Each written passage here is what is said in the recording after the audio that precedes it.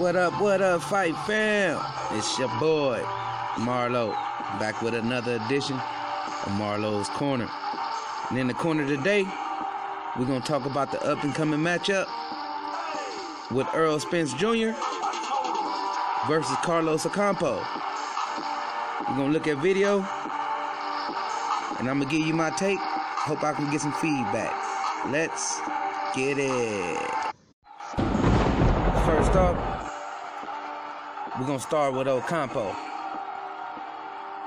who his last fight out of the 3 was by KO, body shot. The other 2 was unanimous decision. Now in those fights that I saw, I noticed that Campo liked to fight at a distance, use his jab, and throw little power shots here and there from the outside until you feel your power. And if you feel you ain't hitting hard, he gonna slide up in there and start the Mexican style. Which, you know, in one fight was effective, pretty much effective. The guy couldn't handle the body shot. He went down. But in all the other ones that I saw, which was the 3, them body shots really wasn't effective. Fights went the distance. Campo's got the victory. Now, one thing I do notice, if Campo feel that power, he tends to back up and back off, try to dance around, use the jab, throw little 1-2s. He ain't got very much accuracy, but I guess it seemed to be effective against his opponents he been having. He ain't as sharp, but he tough. He gonna hang in there. Now, his weaknesses is when he throws some of those shots, he leaves a lot of openings, which can be a bad thing going against EARROL Spence. And when he get up in the phone booth, he lets you the glove. He lets you ride his chest with the gloves, which his opponents does. Excuse me, which is a bad thing for his opponents. But I'm just pointing out a few things that I saw in Ocampo in his last 3 fights. You know, they wasn't all that spectacular. Wasn't nothing that stood out to me. The only thing that really just stood out to me was his toughness. The guy's a tough fighter, Hispanic, and I believe when he get in that ring, he gonna bring it. He gonna give it his all. You know, I saw him hang in there and take some blows. He's not a good counterpuncher unless he in the gym right now working hard. But his counterpunching, you know, it's not that terrific. It's not nothing to brag about. But another thing about Ocampo, he was supposed to fight another fighter to be the mandatory for the IBF, but his opponent backed out. I don't know why. I don't even care to specify why. I'm just pointing out the facts. But it's a good thing, though, and that shows the character of EARROL Spence Jr., that EARROL Spence went on ahead and took the fight anyway. But that's all I got for Ocampo. Let's move on to the champ. Now the champ, he a whole nother beast. Ocampo can play on the outside if he want to, because the IQ of this guy is at a whole nother level. He more sharper than Ocampo, and he definitely got the power. As you can see in this video against Peterson, his outside. Look at his eyes. Look at his patience, and watch him pick his spots off the defense. Watch him pick his spots off the defense. See that high guard? If Ocampo go in that high guard, it's gonna be a night for him, man. A night with 2 options. head or body. I don't know which one it's gonna be, but I can tell you one thing for sure. Spence is gonna take advantage of it. Now on this one right here,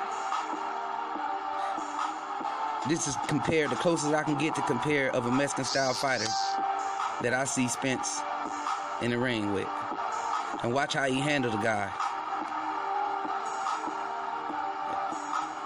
You know, he good defense. Stand in the pocket, body shot. Body shot. See, Spence could bring that. He could bring that wild stuff with you. He could play the wild game. But while he playing that wild game, his eyes is on the target at all times. He not just throwing punches. He not just trying to put out a work rate for the judges or the fans.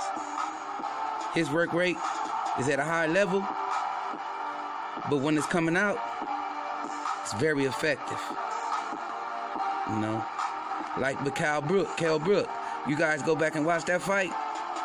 He broke Kell Brook down round by round.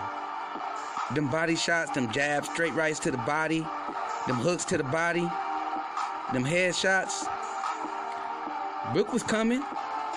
Brook's a tough fighter, but he just couldn't stand the ferociousness and the conditioning of this boxing beast. Now the champ, when you see him getting that high guard, because he blocks real good, I think, in my opinion, when he gets in that guard, he ready to go in for the body. And when he do that, a lot of his opponents don't make it, man. You know, a lot of his opponents, they don't survive. The champ record, 23-0, 20 knockouts. Only 3 fighters survived with the champ. And the way Ocampo fight, it looked like it's gonna be a short night. So my prediction, and I'm leaving it on record, is EARROL Spence by KO. And he sit back and wait on the winner of that WBC belt. If not, I believe he'll take on the winner of Crawford and Horn. You know, like I said in my last video, I see good things for the champ. You know, I know he working hard. I know he getting ready. See, like I was telling y'all earlier, how good of a man this man is. Ocampo was supposed to fight for the mandatory of that IBF belt, and EARROL Spence is giving him a chance anyway, because his opponent backed out. You know?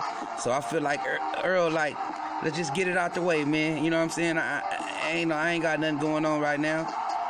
You know? You want a shot? I'm gonna give you one. A body shot, head shot. That's about all. But you know, that's my take on the champ, man. EARROL Spence Jr. I hope y'all liking the video and feeling my points, and leave some comments. It's Marlo's Corner, and I'm out.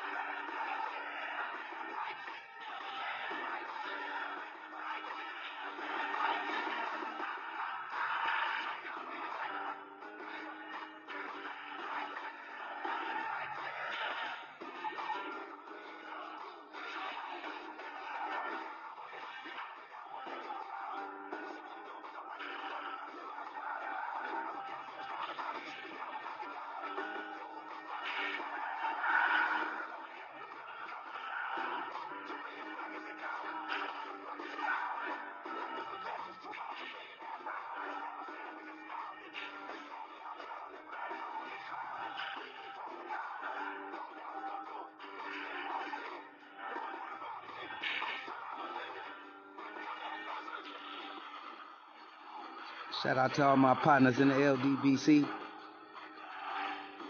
Shout out to my Texas partner, Trey X. My boy Mike Biggs. And World Breaker Fight One thing.